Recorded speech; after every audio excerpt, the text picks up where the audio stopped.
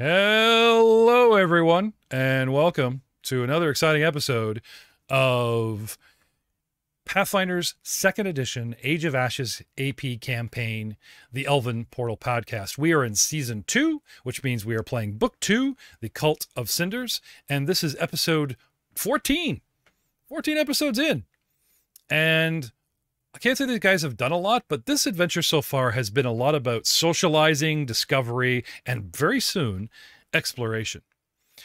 So, before we get to, I don't know if you guys remember, and I highly recommend, if you're only listening to this on the audio podcast, we actually re-edited and added some very special, shall we say, 1970s music for the last 10 minutes, 20 minutes of the show, where Matt Witt, playing Albrecht Stonechucker, was trying some very unique diplomacy, shall we say, with the chief and his best buddy to get them to play along.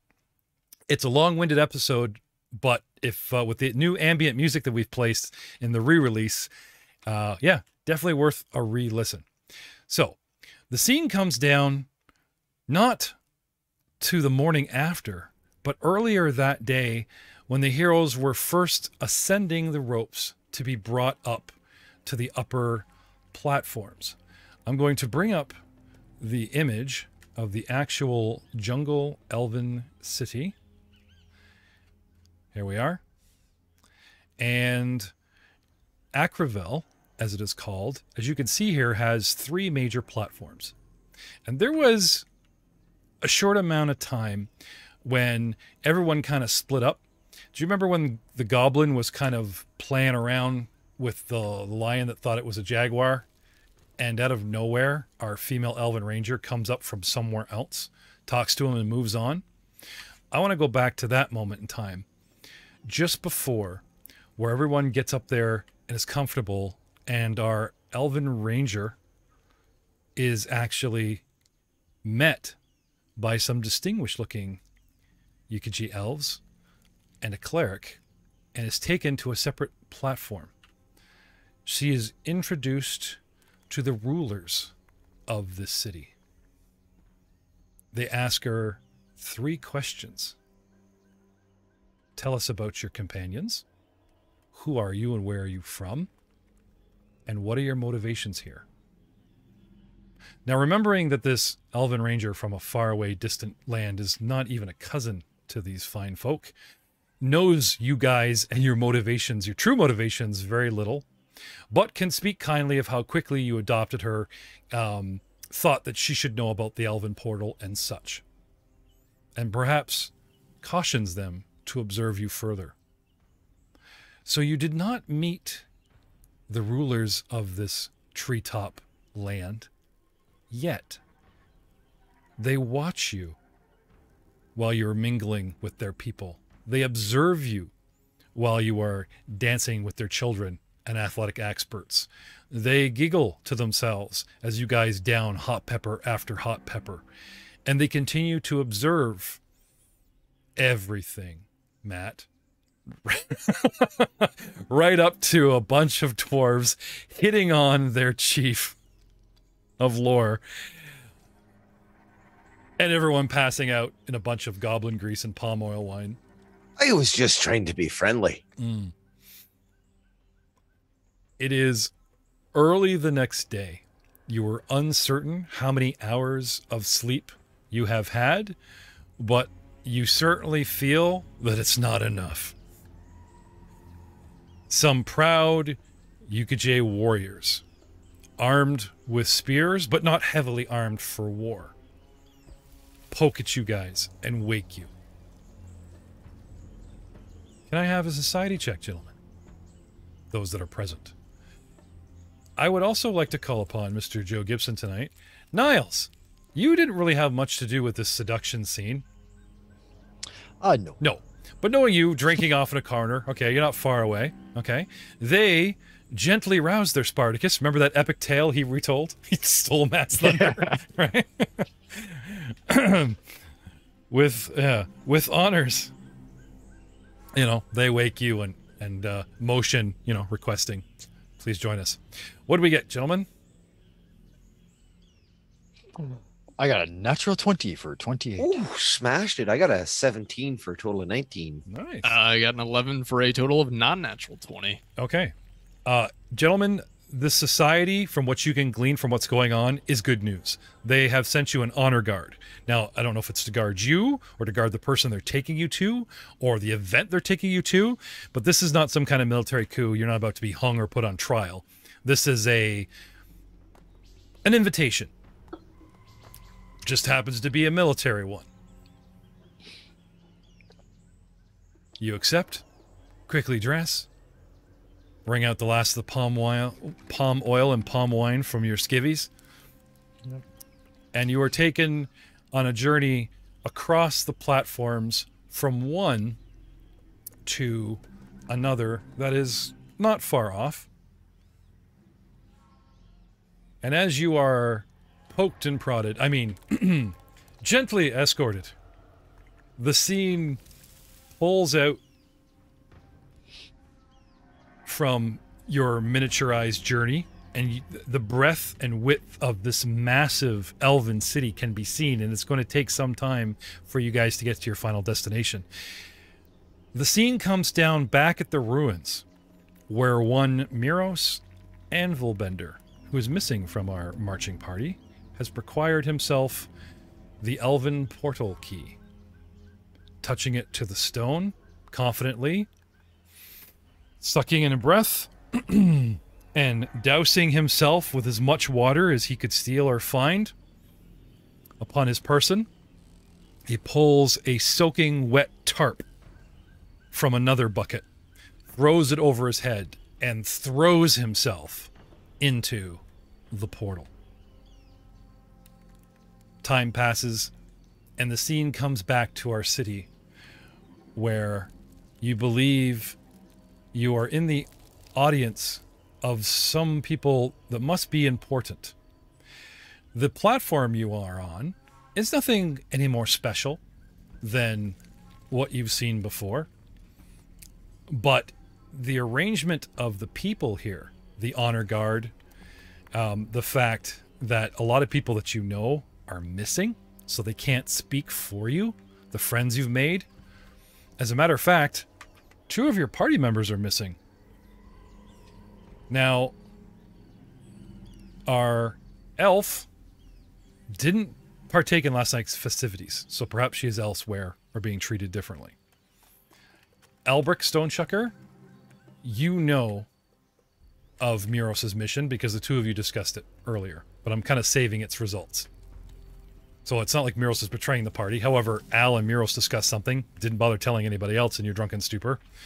And at the height of just before passing out, the 2 cousins probably thought this was a great idea. And of course, Al wakes up, and you kind of foggily remember Miros volunteering to do something the 2 of you thought was a great idea, and painful clarity comes to you as you know the deadly route that he must travel to fulfill his mission. Uh-oh. But no time to ponder that, because you are brought before 2 elven ladies that are not sitting up high on a pedestal, but it's kind of obvious that their position in this meeting makes them to be someone important. And I'm just pulling up the pictures here. Can you guys see these? Okay. Osatsu. Ospan. Looks like the Osatsu and Ospenin. So Os is yeah, probably the like last name. The bug chick from Guardians of the Galaxy. In Pathfinder 2nd Edition, they've played around with the elven race of their eyes. If you look very closely, you can see an iris and a pupil, but they've decided to make the entire eye different shades of the same color. So these relatively young-looking twin sisters, although they dress differently, their facial features and bright blue eyes are, mark them as intelligent, youthful, beautiful, who knows, possibly wise. I guess you're going to have to get to know them.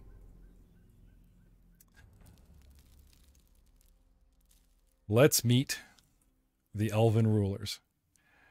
Our elf is not here to translate.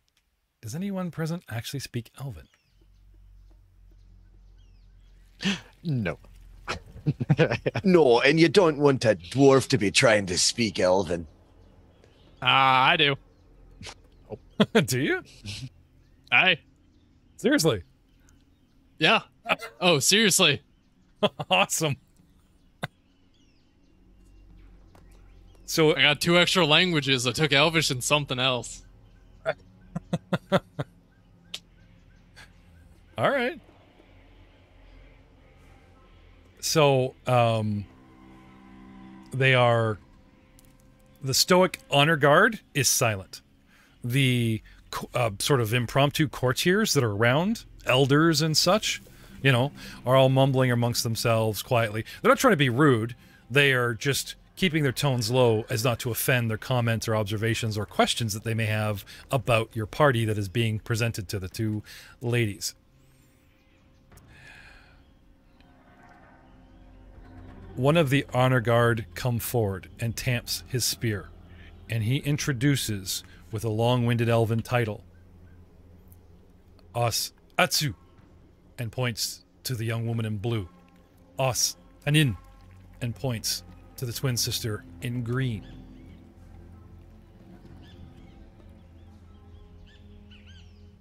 Albert just kind of looks at them, and under his breath he goes, "Huh, looks like I was frightened with the wrong leaders." They introduce themselves in Elvish. Do you translate? Or do you actually tell these guys that you speak Elven? No, I'm just gonna start translating for them. Okay. Just casually, just... Oh yeah, you know, so this is, Osa Atsu and Osa Panin. And just start translating. Okay. So I'm going to put what they say in the actual game chat, and I'd love to hear, like, just for the beginning. We won't make this painful, but yeah, I'd love to hear what he says. Actually, you know what? It won't let me cut and paste. That will be painfully long. We are Os Penin and Os Atsu of the Leopard Clan. Our mother is of the Heart Clan. Penin wears a patterned green dress and copper jewelry studded with uncut gems, while Os Atsu wears a dark blue tunic covered with amulets wrapped in copper and green cloth. Both twins wear black leather sandals decorated with copper amulets and have long hair arranged in thick locks. May I have a perception check from the party, please?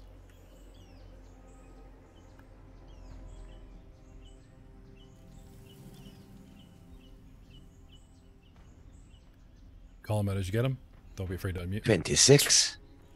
12.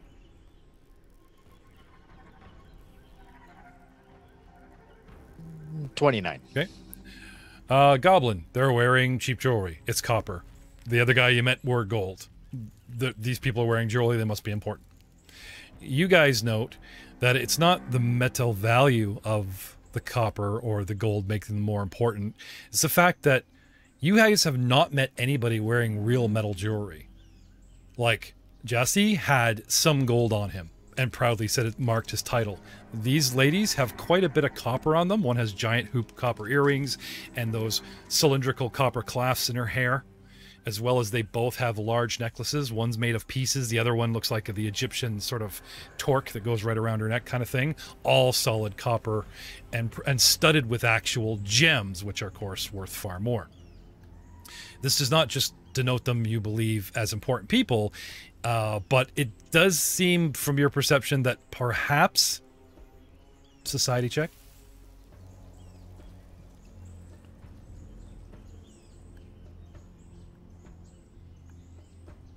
19. 20. That only, you know, 9. that only important people wear metal as jewelry.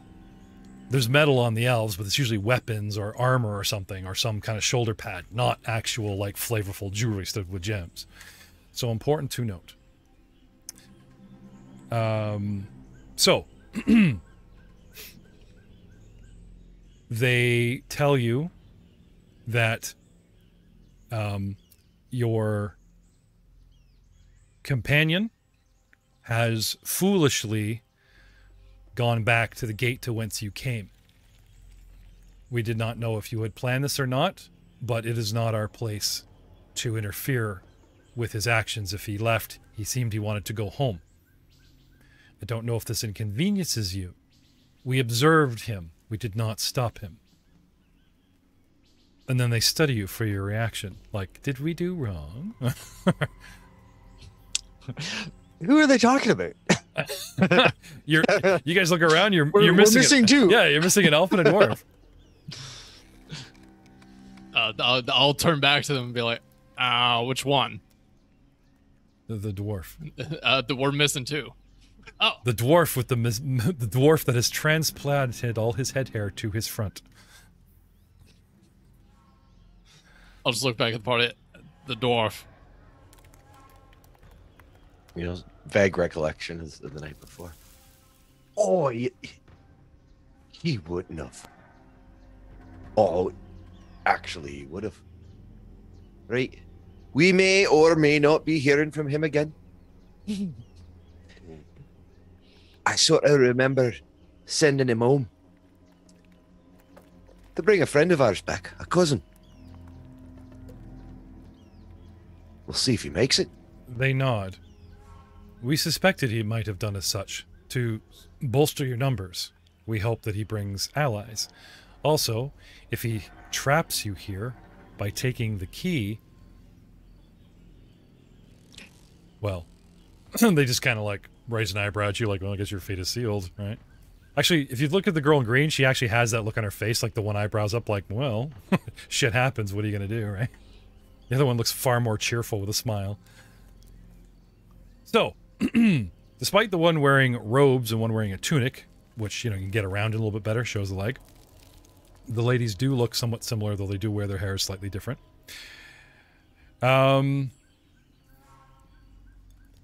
They would like to hear, you know, an accounting of who you are, why you're here, you know, that type of thing. But it comes in the form of questions. They ask, like, you know, our people have told us about you and who you are and why you've come, and, you know, but they want you to affirm it. In case you were pulling someone's leg, or, you know, someone decided not to tell them the whole story. They would like to hear it from you. As well as your decision. If you wish to be escorted back, or if you think you can help them. We also understand that Nikita of the Leopard Clan has personally imposed upon you to go forth into the jungle, into areas, they look at each other rather skeptically, where currently we cannot. Aye, aye. You've been hospitable to us so far. So I figure it's only fair for us to be hospitable back.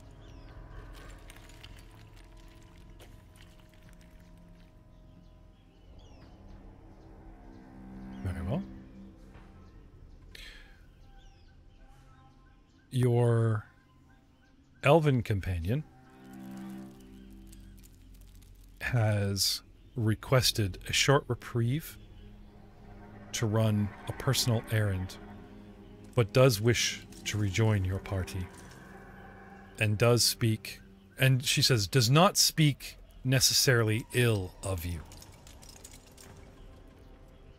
We understand that some of your companions have not traveled together for long, and they look at the goblin, and they're implying the elf, obviously. So, Master Dwarf, do you speak for all? Young cleric of, and she actually says the name of your god far better than I can. CC it is. And she perks up with sort of interest and a little respect, you know. Anyway, they don't ask who leads the party. She just wants to make sure that you guys are on the same page, and, like, you know, no one's going to go, well, he doesn't speak for me, I want to cut a side deal, or no, you know. No, it's true. I don't speak for all. So, perhaps give us a minute. We'll have a little powwow. Yep. Okay. Huddle up. Some ale. Niles just goes over to some guy that had like guarding a keg. Thank you, my good man. Scoop. Okay, we need this. Well, they wanted to hear a tale. Oh no, like that. Want to hear a tale? No, Have a drink. they've asked to recount, and then you guys have, type of thing. Now they're asking about like, are you guys one people of one mind, that kind of thing. We are one party. Okay. So you guys huddle up. Anything you want to discuss privately? Yeah. Anybody have any objections? No. No. Do they understand common? Maybe. Well, Can they hear I us? mean- Maybe. Do they understand Dwarven though? Or whispering, But no, that's dwarven style. Yeah. Okay. Yeah. No. So yeah, I think we're all Okay. in agreement. Yeah. They do have some more questions for you. Now that you're of the same mind, they seem very interested in you personally. They'll ask you questions about your friends. Who waits on the other side of the portal? What kind of allies do you have? Who are your friends? Are you guys all friends together? It interests them to see such an eclectic mix of races. It's not unusual to see like a couple of this or that thrown in with a mainstay, but you guys are literally like one dwarf, one man, one goblin, and one monk. Because I don't think I'll tell them of Breach Hill and how it's a mixed town and everyone's welcome. This whole adventure of ours started answering the call for heroes there. I'll go into great detail about our up and coming brewery and ask if they'd be interested in forging trade. Yeah, okay. golden chalice through the portal. Okay. They ask of your occupation, young cleric, and obviously you guys are brewers. Sampler. He's your test market, right? We're gonna sell the humans. No one knows booze better than this. That's actually not a bad idea. It's like it's genius. He's the best in ever. Yeah, like a cleric for the alcoholic god. Yeah. Well, no, just like you guys were joking about that, but it occurs to me like you could sell whiskey or whatever to like Joe Bob, but like a human that's devoted to a god of drinking knows booze, so he'll tell you people like this, people won't like that, because he's got a human palate. Yeah. So, something that you and Miros might be very proud of might be a little bit too delicate or too strong for the human palate, right? This is true. He has like an eyelid system. If one eyelid like twitches and slowly closes, it's like, but he doesn't pass out, you're good. Something like this.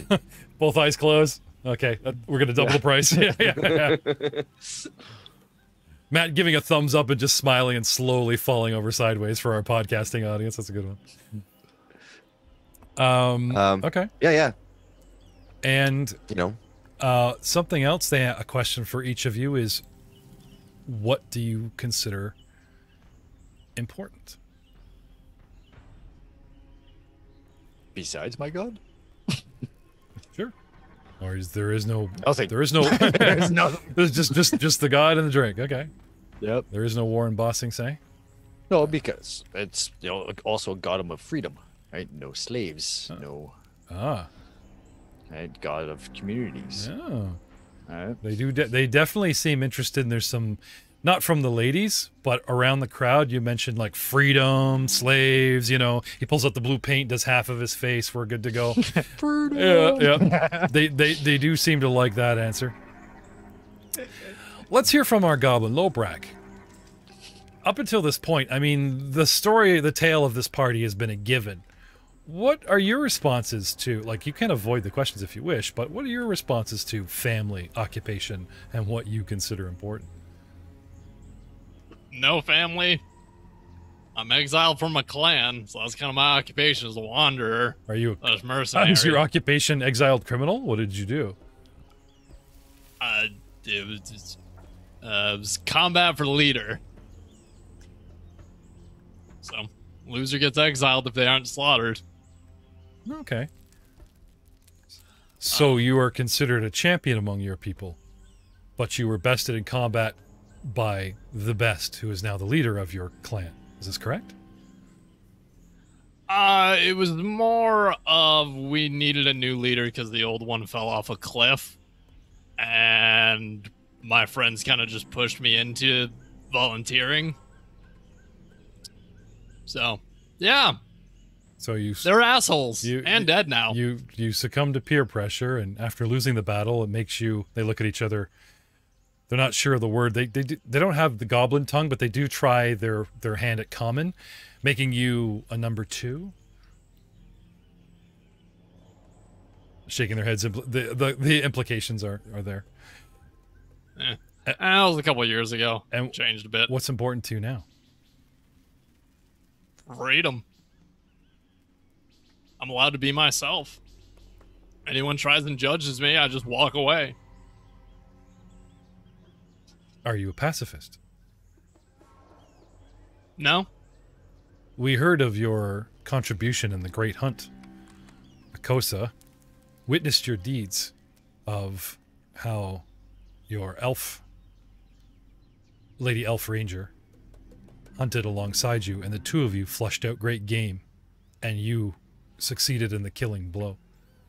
And they nod towards your skull, which is, he's been using for everything, right? I'm good at hunting. When you're on your own, like normally in a goblin pack, you just kind of surround things and just, and that's how you eat. When you're by yourself, you kind of got to think. So, Okay. Well, like you don't deny the story, and you don't exactly like, oh yeah, I'm the best type of thing. You just kind of, it's a fact of nature, right? You want to eat, you want to hunt. I would say they're overly impressed, but they do seem to respect your words. And again, you get a lot of nodding around the circle going, yeah, okay. Yeah. Perhaps. Plus the fact that I also speak Elvish. Yeah. That also is, like I said, a nod in your favor.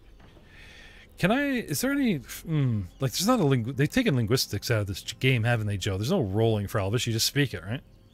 He just happens to have a goblin accent, but they can understand him clearly enough. There's no failing the critical check and reversing a meaning as much as... No, if you have language, then you speak it. Yeah, or yeah. understand it. Yeah. And like I said... But if you don't have it, then you're shit out of luck. No, that's fine. But for flavor, like I said, you could still... Like, they understand you perfectly well. Even if your goblin accent is thick, they do get your... Yeah. They do get... The important part is they understand what you're saying and what your intent is. All right.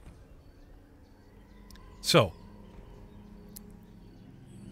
they are young. And it's portrayed now as they're a little bit curious about your skill.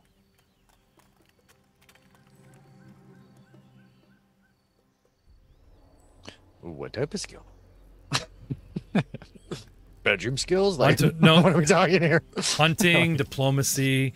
Is there any skill that you are particularly proud of? Something that we have not observed? For instance,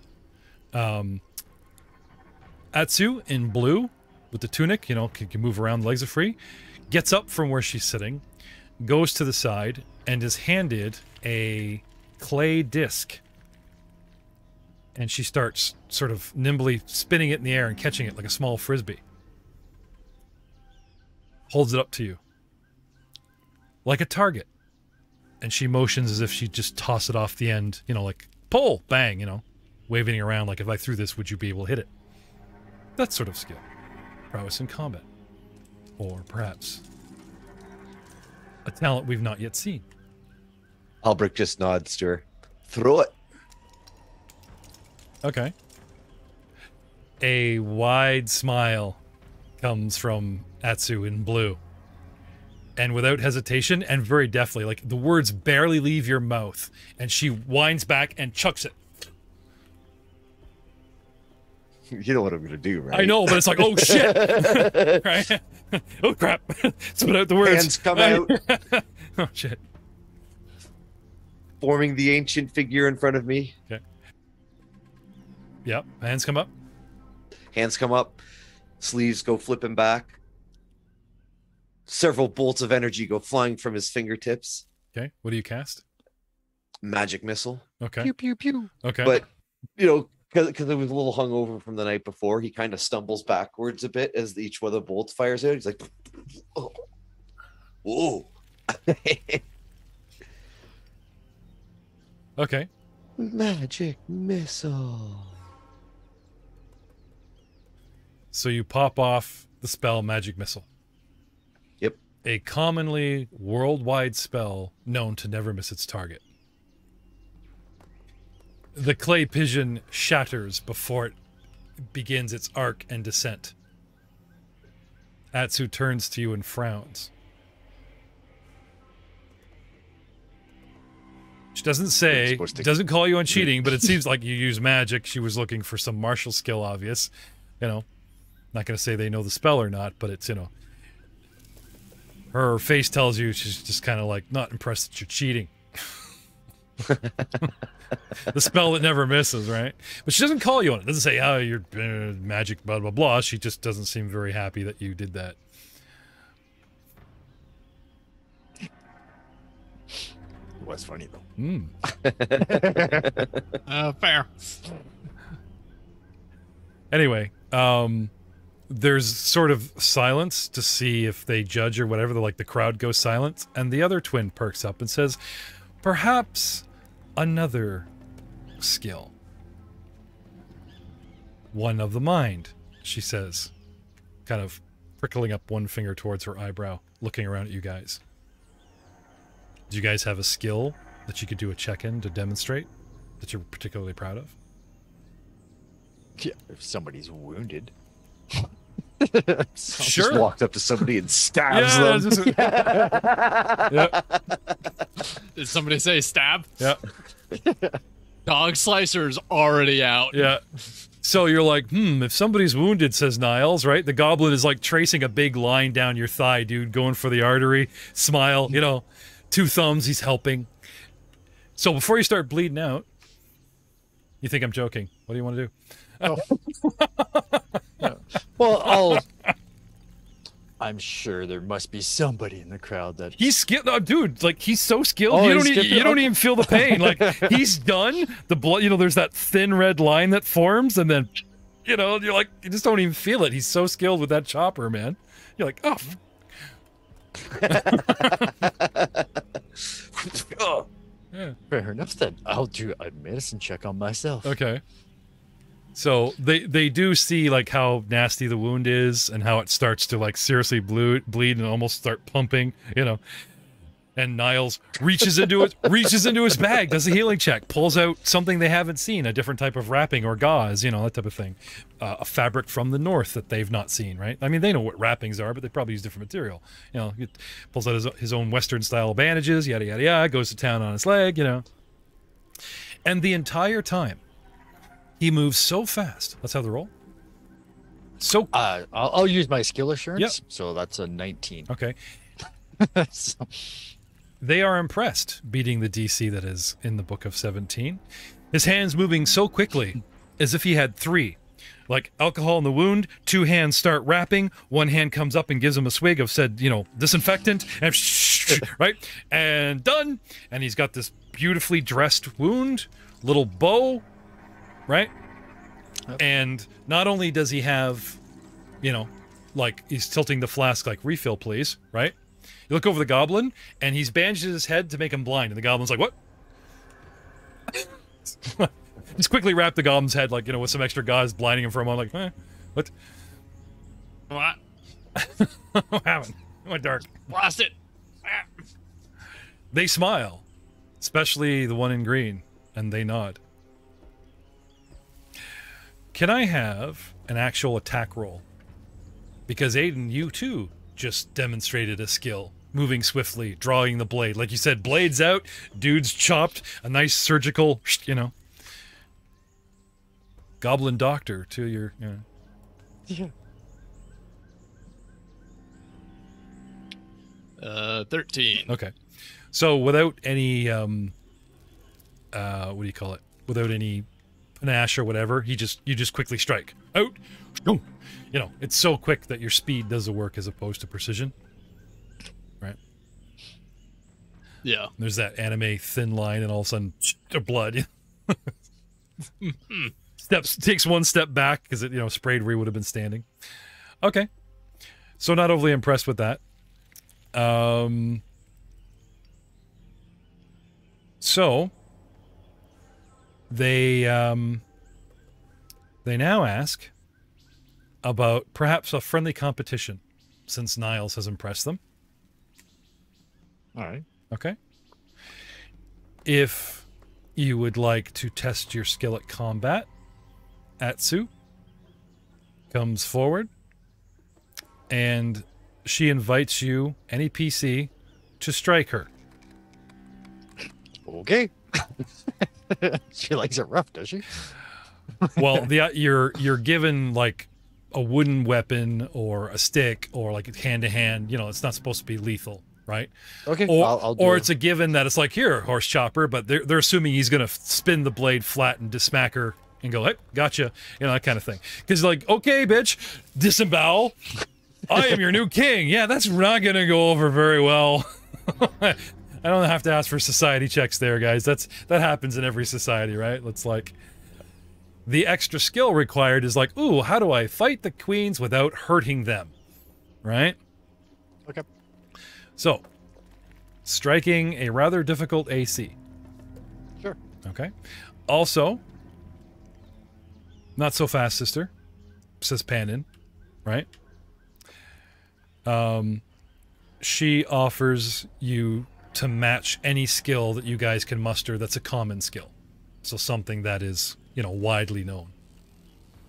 Be it stealth or climbing or, you know, something more mental than physical, obviously. Stealth. Okay. That or acrobatics. Okay. Let's go with stealth. Intimidation.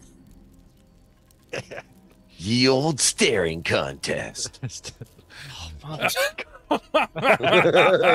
Alright, you know Oh, what? come on, Thanks come for on. inviting me, y'all. I had a great time. Come on, Never coming on this podcast again. Call it. Come on, Aiden. What'd you do?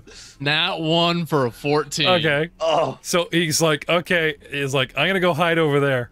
You won't be able to see me because you kind of get... And he disappears. Like, he causes distraction. He does the whole thing. He Batmans. But because he basically pointed at, like, the side of the platform where he's going to vanish, they kind of know where he is. Anyway, the barrel in the tree, you know, starts rustling. As you can see, I'm completely... You know, it's like, okay, that doesn't really... You know. Or he walks over, ruining it. So, no. Or like I said, actually in this case, not to insult Aiden, because one is terrible luck, it's a critical fail, is he, you know, what's that kind of thing, and disappears, right? But then disturbs something or someone. There is that proverbial, he knocks over a bucket or a barrel or, you know, Well, like, get away. I go over to the hiding spot, Yeah. and the cat's there. He just freaks right out. Ah! Ah! Yeah, it hisses, and so he can't help but like hiss back in his native tongue. Okay. Now we have Niles. Sure. Closest thing we have to a warrior. Yeah, right now it is Yeah. anyway, so All right. swing away, eh? Yeah, let's have it. Sure. 1 second. Oh, shit. I don't know. It's been a while. Oh, does a 26 hit her? Yes, because the AC is 25. So, so you, what do you like? You pull out a rapier and just kind of do the, you know, dub, you know. I'll just slap her across the face with it. Oh, Try to hit me. Yeah. Run! no, Neo Morpheus where you do the punch and show that you could have gotten them, but don't. Nope. Nope. Okay. I don't, not damaging her, right? It's I'm not pokey. I'm just slapping. Okay. So, So you go into the dueling stance, and she. no, just the drunken dueling stance. Yeah, she goes into some formal Elven combat, and your was it way of the swaying hip? You know, just the unpredictable movement, which is classic for those fantasy styles, right? Can't quite predict your movements, and sure enough, you know. Anyway, there is a bit of foreplay. I mean, sorry, there is a bit of you know, back and forth. The woman is obviously highly skilled, but he does manage to land a hit on her. And they stop, and she smiles, gives you a little bow, and extends you her hand, like a warrior. Oh, hopefully this is a. a handshake and not me being thrown, but yeah, I'll extend the hand to grab the forearm. Okay. Actually, can I have a society check? You can figure out what it is and how to respond properly. I've been around Miros long enough. Well, he claims to be a cultural expert, but you know, it's kind of a make it up as he goes. And see, Society of 20. yeah, there is a bit of a nuance. What you're supposed to do in this particular case isn't just like pull the hand back and do the big warrior slap. You're to put your palm beside hers. It's a gesture of we have no weapon, and then go for the arm. Just something subtle, you know, for flavor that you like, you know, you put in there. Fair enough. It's like your Elven Ranger showed you guys this. It's like, I hope this, you know, I hope this is international. I hope this is right. I hope it's international, right? Yeah. Anyway, a teethy smile, give you the big handshake. So. Oh, we are Elven champions. Yes. They seem to be pleased. They sit, they talk with you guys some more. And more drink. Yeah. While you wait for the return of perhaps the elf or Miros, right? More drink, some back and forth, some politics. They talk about the area. They tell you of how, as Nikita said, for some strange reason, some sort of curse or magic, foul magic has been used, that if they travel too far towards where they believe the cultists are hiding, they just go blind. Our warriors and scouts describe it as if all they can see in front of them is a great blackish cloud of gray burning ash. And they are struck blind. If they retreat, the effect recedes, and they are fine. So we believe it is something to do with an area, not targeting us individually. And yet, it does seem to be meant to afflict our people. So, the first thing we would like to know, if you wish to go forth into the jungle, like Nikita says you are willing to, is to tell us if it affects your numbers. If you do not return, we'll assume that you're successful in crossing the barrier. Or dead. Yeah. And the two of them at this point start, like, you know, finishing each other's sentences, right? We assume you've crossed the barrier successful, says the one in blue. We're dead, says the one in green. You know. You have strike my sister. The one in green says disappointingly. And the one in blue smile says, he shows great promise and skill. She claps her hands. I can be the new king. Yeah. No. Couple more dates there, Niall. Slow your roll.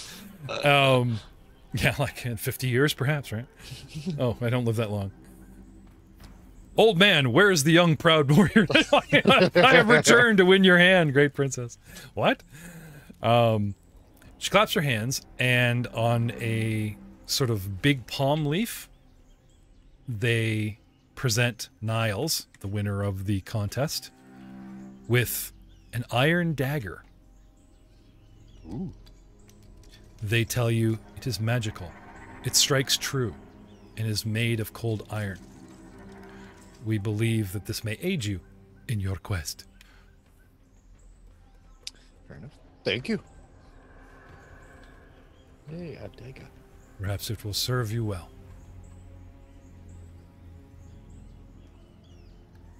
Nikita comes forward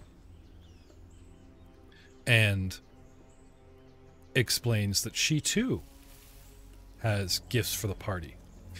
Retells the queens. You kind of get the idea that this is for show. They nod politely, but they're spies and scouts and people of, like, you know, they've been watching you and, you know, they probably know everything. But formally, Nikita tells them some things that she witnessed of you guys. Your feats, your daring, your politeness, your drinking, like all this kind of stuff. And how she personally has been impressed upon by you guys, by Miros, his candor, by your willingness to serve people that you don't need to, world apart, you know, this sort of smattering. And she herself, as the clan storyteller, has, because of her position, has ordered supplies for you guys. And because you have, remember we talked about the IP system? Influence points. 1 gets you a pup tent. 5 gets you a bunch of stuff. 10 gets you a whole bunch of stuff type of thing. You guys got between a total of 5 and 10 influence points during all the encounters and trials. And you were rewarded by said system by getting some extra gear and cool stuff. Ooh, because free stuff. the module, the adventure, like, it's a bit meta of me, forgive me, but the module acknowledges that there's a lot of diplomacy and stuff up front instead of just action. And they don't want you to go in there blind, so, you know, making a good impression and you still got to make skill checks and stuff to, like, pull a bunch of stuff off does get you a certain amount of, you know, XP and impressing and such. So, you guys do impress at least one of the rulers with a decent, you know, success, but there was no crit scores, I believe. You got really good with a 16 attack of plus 10 for a 26 to, like, hit her, but I don't think anyone knocked the actual skills out of the park.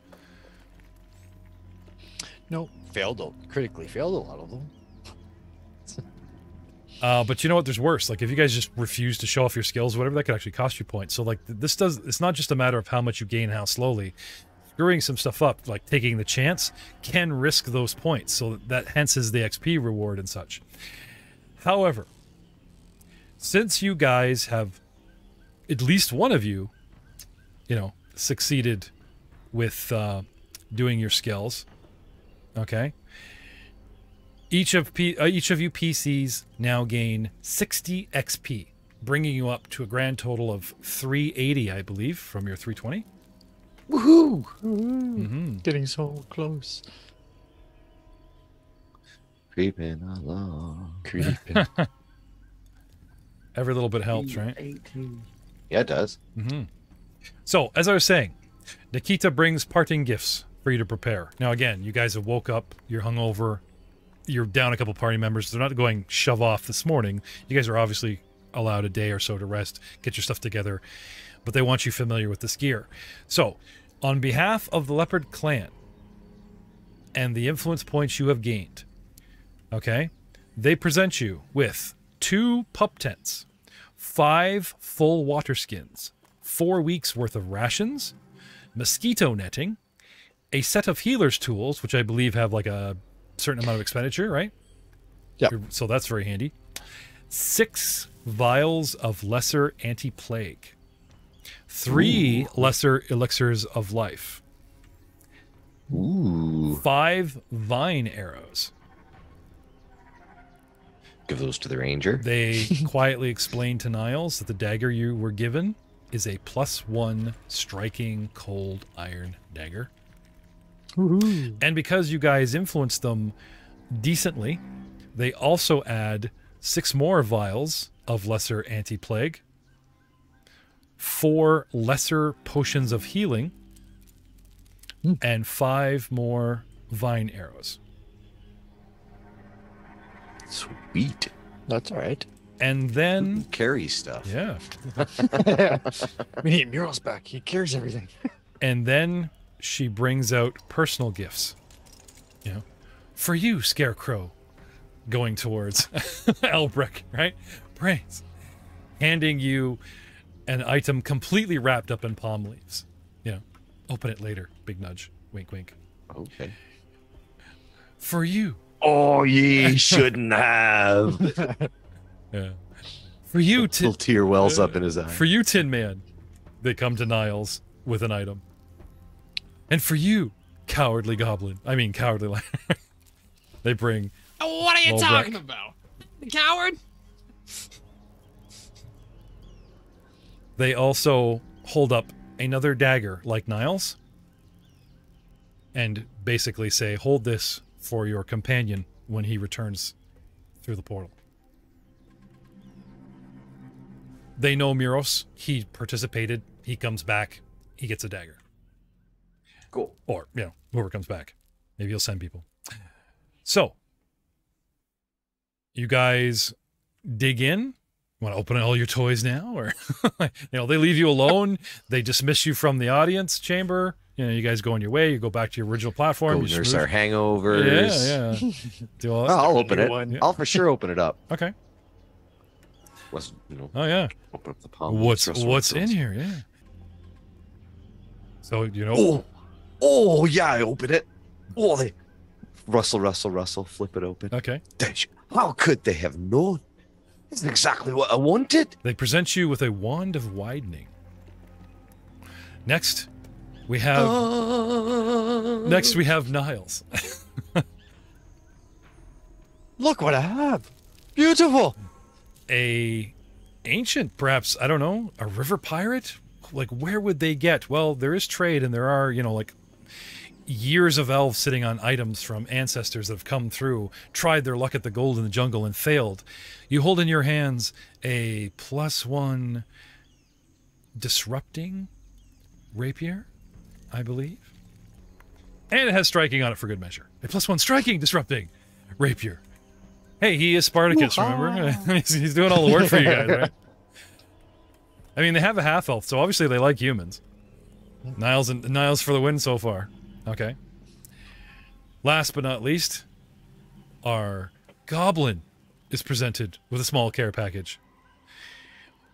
It's one of those double gifts, okay? The top, you know, is a little bit of camo paint that he could use because of his natural green, little black or whatever to, like, you know, help him blend, and some breath mints.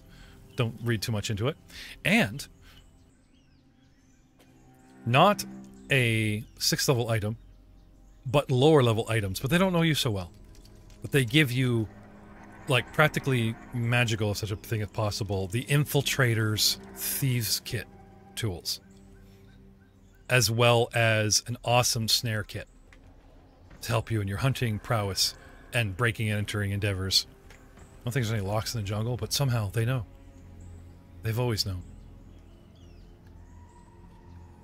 And as you guys ooh and ah over your Christmas presents, the scene rises once again, moves over, and falls back over that ancient temple where the portal, cue somebody, flares up, and coming flying through, a dwarf covered in a wet tarp, which is now completely evaporated, on fire, and kind of doing that crimson edge burn away. And as it falls to pieces, probably saving the man's life, it's not Muros that stands there sputtering, cursing, and patting the flames on himself, but another dwarf that says, "Blasted old fool, he should have told me there was a dragon in that bloody hole. Now I don't know what the town's gonna say about old Stepan Oakart." Welcome to the podcast in a cameo. You know him as your favorite half-orc with overbearing descriptions of his flaming maul, swinging and crushing walls to bring down his foes. Welcome, Matthew Spiegler, my coworker, to the podcast. Hello. What's going on, everyone? Starring in our first level Monster Interrupted, the Abomination Vaults podcast that has been slightly put on hiatus, but we're going to be back to it another week. And everyone, including fans, were so impressed by his performance, we've invited him to do a higher level cameo with a certain dwarven fighter, where our certain cousin Theowen, our resident fighter, is still on hiatus, but will return. Welcome, Matthew Spiegler, to the cast. Matt, would you please describe, head to toe, your dwarf, his disposition, what he is, and I notice you have a slight Scottish, but not a heavy Scottish. Are you a cousin? I am definitely a cousin. Okay. My accent, it shines through on some words, but it's mostly gone from the amount of traveling I've spent away from the hold. Oh yeah, you don't do 5 levels easy. Like, these guys are a bunch of neophytes that spent like first level. They come down, like, to them, you were like 5th level when they came down the mountain at first. You know, they're probably going to be really happy to see you because what are you playing? I'm playing a dwarven fighter. I'll be using a 2-handed maul, and I've got like a archer archetype. So You got the ranger archetype thrown in there, a little tracking and all. Yeah, ranger. Oh yeah. So I eventually want to have like a crossbow, but right now I think I've just got a regular short bow. Okay. What kind of armor do you wear? That is up to debate, I think, still. Just buying all that stuff. We did pull him out of thin air. We're like, hey, can you come in and make a cameo at the end of this episode? Right? Don't worry, we'll have him ready for next time. I think Joe was talking about having however much money and full plate would have been within that budget. So I was hoping full plate. Flashback to a couple months ago,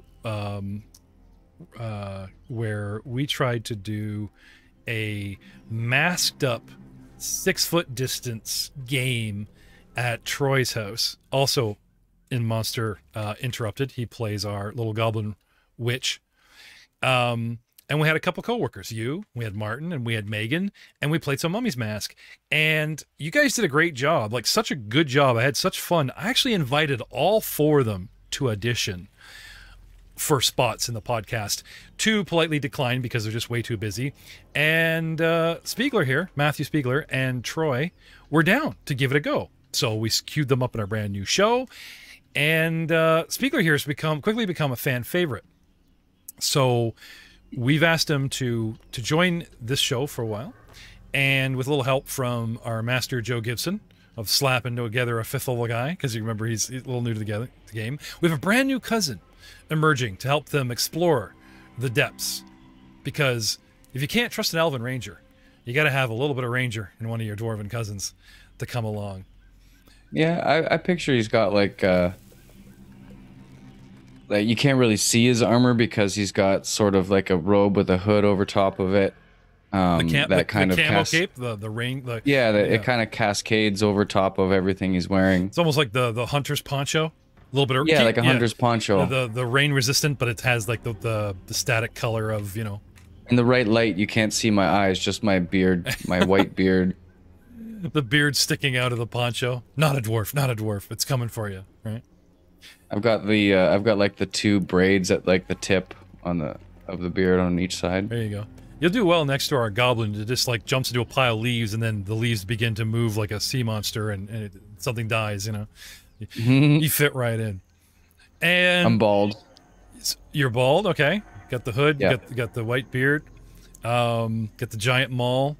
And what do you got for a backup weapon? You talked about getting your hands on a sweet crossbow in the future, but have you got any like sword shield backup?